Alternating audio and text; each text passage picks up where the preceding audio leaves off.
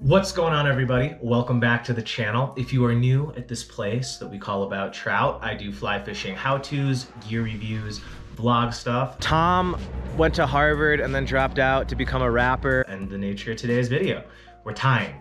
You guys let me know that's what you want. I'm here to give the people what they want. I'm the people's fly tying champion, and heavy lies the crown, right? So we're gonna do a Thread Frenchie variation today. It's really quick to tie, and it's caught a lot of fish for me. It's just an all-around staple in my box, and I think you guys are absolutely gonna love it. Shout out to my guy Josie Fly in South Africa. Hope you got those stickers, by the way. But he put up a version of this parallel thinking there. Doesn't take a rocket scientist to figure out you can tie a Thread Frenchie and hit it with some Gulff resin, and that's exactly what we're gonna do today. So great pattern, I know you're gonna love it, and if you're having trouble with dubbing ice dub, this is gonna alleviate that for you. So let's get this party started. I have a size 18 FullingMill jig short in the vise, matched with a 2.4 millimeter tungsten slotted bead, also FullingMill. I have size 18-aught Semper Nano silk in brown, so I'm just gonna come right behind here and start my thread wraps.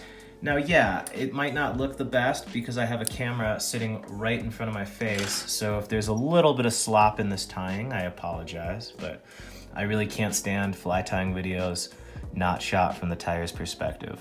We're gonna take this thread and wrap it back to about where the barb should be.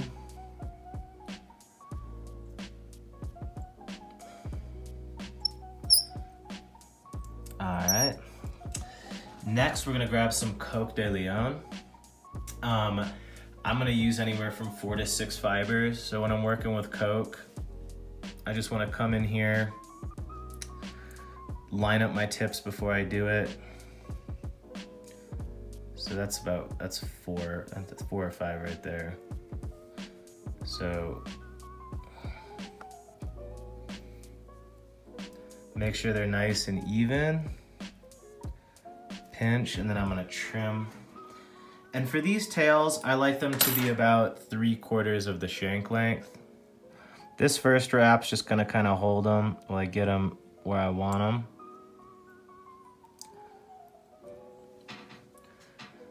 That looks good. Just make sure that I want them right on top of the hook shank. It could actually be just a hair longer. Is a fish really gonna care? No, not at all.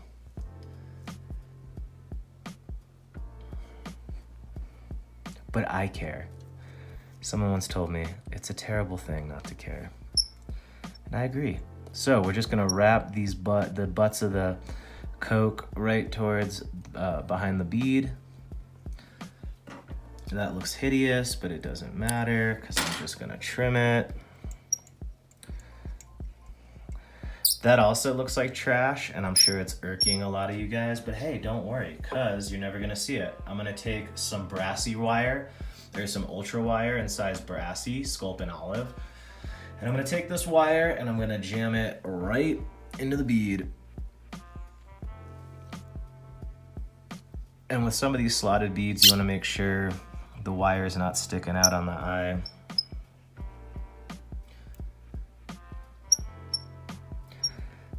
This is wild. This is my first time really doing this, where I'm like watching the camera instead of watching the fly. I can't do it. Sweet, nice touching wraps. Those stray fibers are gone. So I'm just gonna come in here, do a half hitch, just because I'm tying for YouTube. If I was doing this the night before a guide trip, I would skip this entirely. But we're just gonna use the rotary feature, get those nice wire wraps.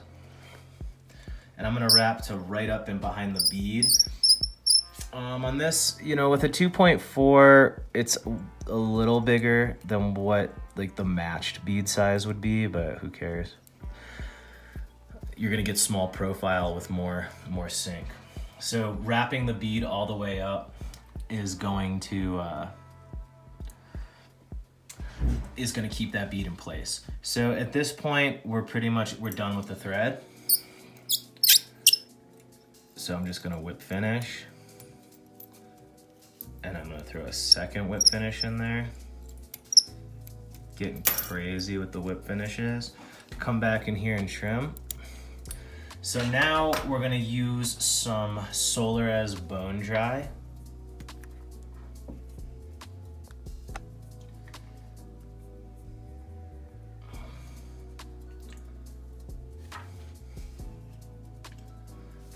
So I'm just gonna hit it.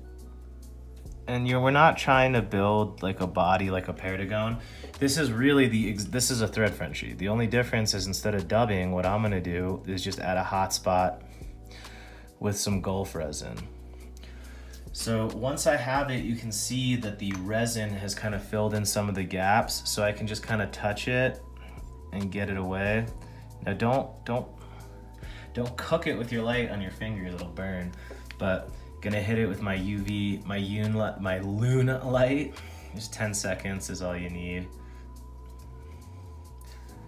So at this point, I mean, this will still fish if you just want to give up, but we're not quitters here in About Trout. Now what you need is some Gulff Ambulance Resin. Wherever that went, let me find it. Nah, it's right in front of my face. So I'm using Gulff Ambulance Resin in Fluorescent Orange. What I've noticed with this stuff is sometimes it's gonna it'll get kind of runny. So I'll just take like a business card and I'll put it down on my desk. And that way I can mix it up with a bodkin. So I'm gonna squeeze it out. It's cold.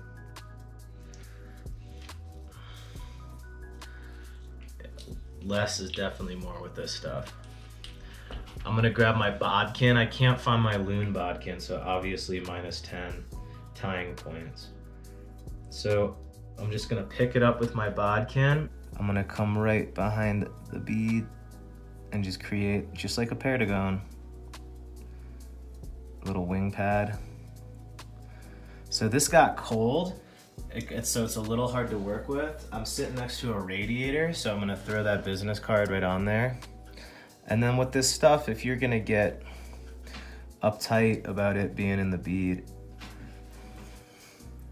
you can kind of wipe it away. There it is. See that nice, beautiful orange wing bud? Perfect. So now I'm gonna come just cook this with the light. Ooh, look at it fluorescing. Same thing with the Solares, it'll cure pretty quick. That's good. Look at that.